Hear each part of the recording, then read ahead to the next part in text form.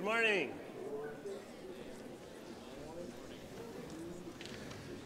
Welcome to our second speaker series of the year.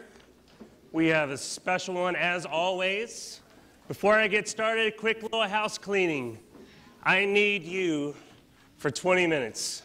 I need all of you 20 minutes to focus on our guest who came over here on a nice cold morning in his sweet car that he's got parked outside, just for you. So I need you to have all of your attention. If you can go ahead and take out your earbuds, and if you can just for this time not to do your homework during this time so you can hear, Ben has a story. Now, Ben Smithson is a Blackman High class of 2006 alumnus. He attended Tennessee Tech College of Engineering, and he graduated in May 2010 with a degree in manufacturing and industrial technology with a minor in business. He currently is growing his own business, Smithson Speed and Engineering. He focuses on building, restoring, and maintaining classic cars using skills such as project planning, vehicle design, and engineering. He even does metal fabrication, circuits and wiring, body work, a ton of stuff. Now, he previously worked for Toyota, Nissan, Walker Die Casting, and even had a couple of internships with Goodrich. He is developing a promising career in the manufacturing field. Now, I can say all that, but I can also show you what he does. That's parked outside right now, and Mr. Smith is going to show us 2 quick clips of what he does.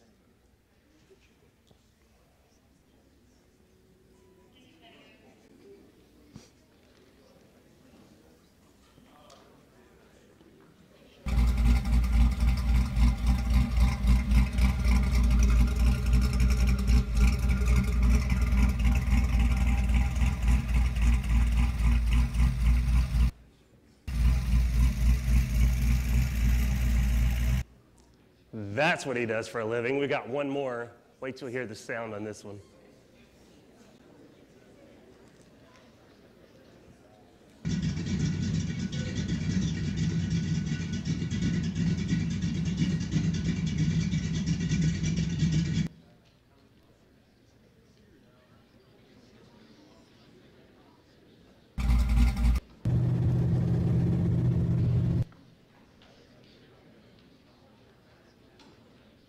Here we go.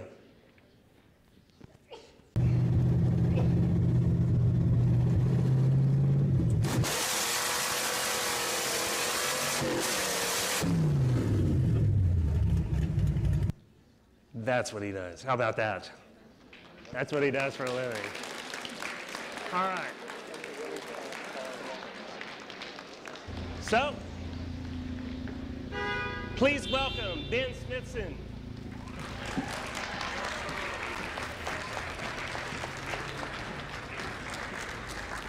It's great to have you, Ben. It's good to be here. Let's see. We're all mic'd up? We're good? I believe so. On? Yep. Let's talk. Now, Ben Smithson here, class of 2006 here at Blackman.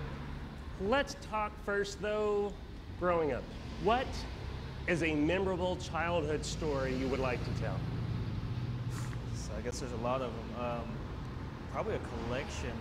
I guess where I grew up was a neighborhood, older neighborhood, probably 15, 20 houses, so a little different than your neighborhood you see today, large lots, and there were, a few kids my age I kind of run around with, but we were always into something that seemed like terrorizing the neighborhood. We had go-karts and four-wheelers, and as we got older, graduated to dirt bikes and stuff like that, but, just all those times, just playing with them. We were out, daylight to dusk, out playing with, there was a big field behind actually where I grew up is where those fields that are now the Avenue Mall. My parents' house backed up to that, so it was all kind of cow pasture. So we were always into something, just out riding bicycles or playing with, cars, and always had my dad being, in cars. We all had some kind of junk we always messed with when we were little, and like I said, go-karts. So that kind of thing was real fun. Growing up with them. They were a little bit older than me, and so obviously always looked up to them and all their friends that came around. So it was pretty fun just being able to get out and be kids and get dirty and, Yes. and all that. So this is a 1932 Chevy Coupe. Your grandfather acquired this in the early 1990s. So you worked on this with your grandfather? So no, he had got, my grandfather owned a body shop in Woodbury, Cannon County. That's where a lot of my family's from. And he had acquired that when I was little. And then it's kind of funny how that worked. He ended up passing away when I was 10, and my dad got it. And kind of that picture on the right, it had some paint on it, but it was as redneck as it sounds. It was kind of a yard ornament. It's set up behind his shop that he had at the house. And as I got older, I think I started working on that car when I was in college, actually, so probably 19 or so. Wow. We just always went to car shows and swap meets. Started looking at the prices on some of these old bodies that people were selling, and I'm like, well, I got a body, it's free, so I might as well start working on it. And it was kind of cool that I was at Tech, I was learning, I had drafting classes, AutoCAD classes, and I think it was one winter break, I came home and I just went out and took a bunch of measurements with like a tape measure of this body and kind of the engine and stuff how I wanted it, and I put it all in CAD and drew my frame, so I built the chassis for that car and everything, but it all started with me going and taking some measurements and then putting it on paper, percents in CAD, and I used those dimensions from CAD to cut out all of my metal to build that car. So. Wow, that's impressive. Now, you did say your father, he's a hot rodder, and he took you to many car shows, cruise nights. Mm-hmm. So you worked on cars together with your dad a lot. What did you learn from those experiences with your dad? So obviously a lot of technical skills, right? You know, the grinding, sanding, spraying primer, paint, welding, stuff like that is, you know, you just kind of pick it up as you go. And there's still stuff like today, you know, I've got guys working for me and we learn from it, right? I learn from them, they learn from me, and it's pretty cool. But from Dad, all that I learned, and that's great, but you know, just the time and the patience, because I was young and I would get distracted real easily. Not that that's changed much now, but I learned a lot of patience from him, and just he's probably one of the most patient people I know, you know, so I'd be over here messing around and then I'd get sidetracked and be over here and I'd just leave, but you know, we'd always kind of get roped back in and focused on what needed to happen and like the sequential steps it needed to happen in, right? Because some of these things you can't just go out and do whatever you want. It's got to be in a systematic way. So patience and just it's an art, I guess, in a sense, doing some of this, and just the patience and the skill to put that together to make the finished product turn out like you want it just takes discipline. Nice. You were not just the flashlight guy like I was. You guys know what that well, is? you got to start You're somewhere, the flashlight right? guy. Okay. Hand me some tools. You got to right? have someone. That's right. Now, Blackman High School, there's his graduation picture. Yeah. Sorry about that. Thanks. What are some of your favorite memories of being here at Blackman High? Man, I tell people still regularly, like high school and college, they were like the best 8 years of my life. You know, I really enjoyed the high school, all the teachers, you know, the classes, just being here, making all the socialization friends. You know, coming to all the sports events. You know, I had friends. I'd never played sports, but I had a lot of friends that did. So to support them and obviously come talk to people and socialize and all that. But the football games were fun. Baseball games. You know, one thing they did, I guess it was correlated here. I don't know if you still do, is they had a car show, like a homecoming car show and a parade. So we always came and did that. And even just the time spent not during school hours, where we would come hang out before and after school in the parking lot and just, you know, sit out there and shoot the breeze and get to know each other. I mean, it was a real fun time. There really weren't too many responsibilities. You know, just kind of come to school, go to class sometimes, you know. I will tell you guys, right before this event, I saw Coach Knox come in, and it was a really cool reunion because Coach Knox and Ben graduated together? Yeah, we graduated together. And so it was a really cool reunion years later to see those friendships come back. Yeah, definitely, yeah. So you then attended Tennessee Tech, and you graduated with a degree in manufacturing and industrial tech with a minor in business for our business people here. What is some advice you would give about choosing a college, and what did you learn not to do at college? So, you know, it's sometimes hard to see where you're going to be. Even now, like I got an engineering degree, but I'm doing my own thing, running a business. But you know, if you can at least kind of get self-aware enough where you have an idea of like where you want to be at, you know, thinking out 5 years or 10 years. And I know that's hard to do at this age because it's just hard to see, have that foresight. But get an idea of what you like, what you're interested in, maybe a passion. You probably may already have it, but that would be the biggest thing. Figure that out and then do your research. Like Tennessee Tech, I knew I kind of wanted to do engineering at the time. So Tennessee Tech was, and I believe still is, one of the more well-known engineering schools around. So that's one reason I picked that. I mean, I went and I toured MTSU and UT Tech, but I kind of made my decision there because of the engineering aspect of that. But that and just being able to work for it, make a plan, even so that you, because I guess there's a passion and there's a, you know, this is what you want to be, but sometimes it takes a little bit of footwork and effort over here before you can get to there, in a sense. So you got to do what's realistic for you. I mean, anybody could say, I want to go to Brown or some crazy university that you may not be able to afford, or you want to get a job that you may not be able to support your lifestyle on, but you have to do a little footwork and get to where you want to be. Don't give up on that dream. If that's where you want to be, make it happen, but it's pretty realistic now that you can't always just go from A to B. You may have to go A, B, C, and finally end up in D, and just, you have to stay disciplined and stay focused on that. But if that's where you want to be, just make it happen. We discussed, though, the first semester.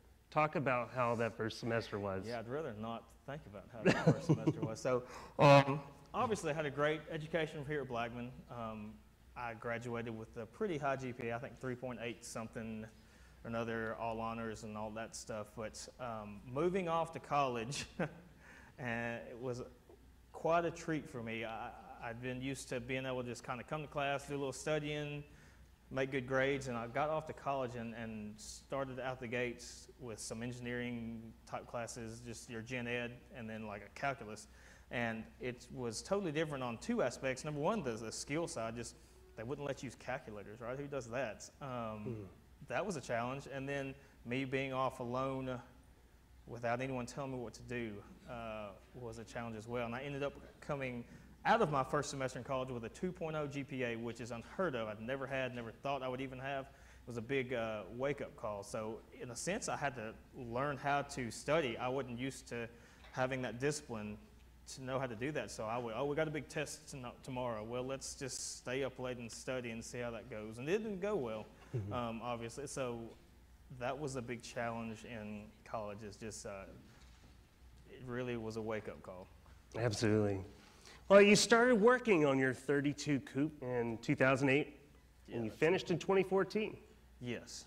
So is that a long time, or is that normal? So it's a long time for somebody that does it every day. Like now, if it took us that long to build a car, there'd be something wrong, at least a car like that. But, you know, there was time constraints with me being away at college during part of that, and then obviously there was money constraints with me being in college because I didn't have the money to put in the parts. That car, I just scrounged parts and, you know, did what I could with it. But yeah, it shouldn't take that long. Yes. So how did you create your vision of what you wanted this end product to look like?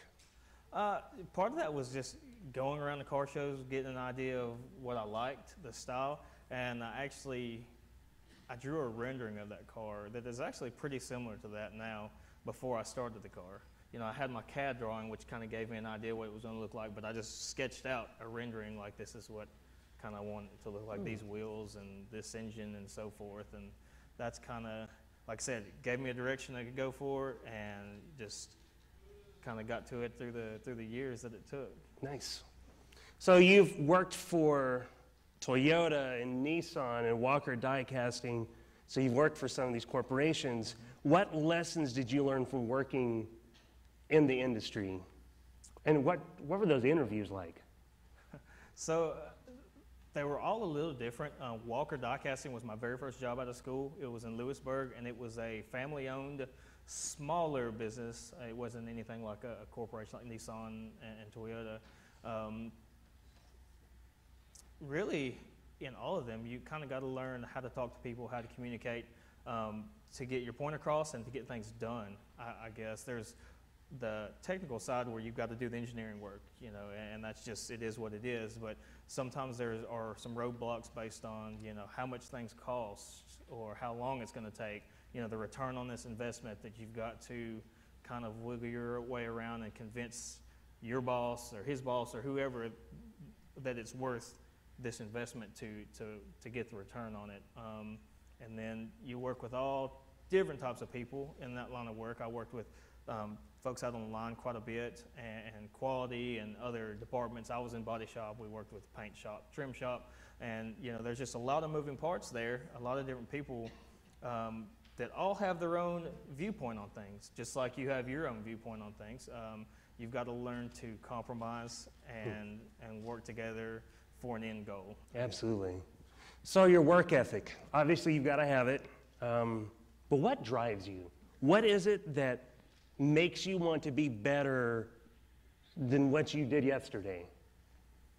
So, and I guess I've always been like this, but one thing that really, even from the Japanese manufacturer, the Nissan Toyota, one of their things is continuous improvement, and they drive that into their culture in every single way. So Kaizen is what it's called, and there's always a better way of doing things. Don't ever be stagnant. You know, just because this is the way they've done it in the past, that doesn't necessarily mean that's the best way to do it. I thought that was really cool, and even I went to a class. It was a metal shaping class. When I got into this, hot rod custom car build. He's a legend. He's 94 years old now. Gene Winfield. I learned a lot from him on the metal shaping technical side, but one of his motto, he came in and said it every day. He said it for years and years, is that every day is a school day. And I took that. That's pretty cool. In essence, it's kind of the same thing. You can always improve. But he's 94 years old, been doing custom cars. He's built a bunch of old cars you've seen in old movies. But every day's a school day. There's something we can learn from you. There's something, you know, it's never ending. So that's probably it. And just there's so many, I don't know if competition is the right word, but there's so many shops and guys out there that are super talented building cars now. That, you know, you kind of got to stay right there with them, and there's a lot I could learn from those guys. I've gotten to know a lot of these big builders through the years, just through cars and going around and talking. And I told some of them, man, it'd be so awesome if I could just quit doing work and just come work for you for, you know, 6 months or something, and just be able to pick up, because everybody does things different, and you know, pick up some of the ways that they do things. There's so many, it's what you don't know, you know, you don't know it sometimes. They may have this cool little trick that they do, and it just would be awesome to be able to learn from other people in the same industry doing the same work, because there's a lot of people doing some magnificent work out there.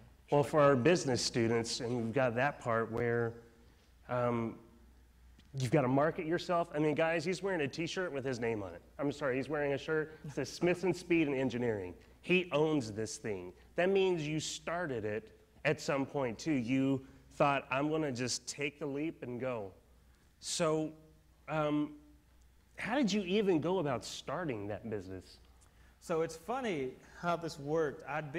Grew up doing this as a hobby from when I was little, always done it. And when I moved to Alabama, when I got a job with Toyota, it was right outside of Huntsville. I bought a house and built a shop down there, and I started doing some side work down there. So just all on the side. I was still doing engineering full time, and that kind of got, I guess there's two things. I met a lot of these builders around that time when I finished that car.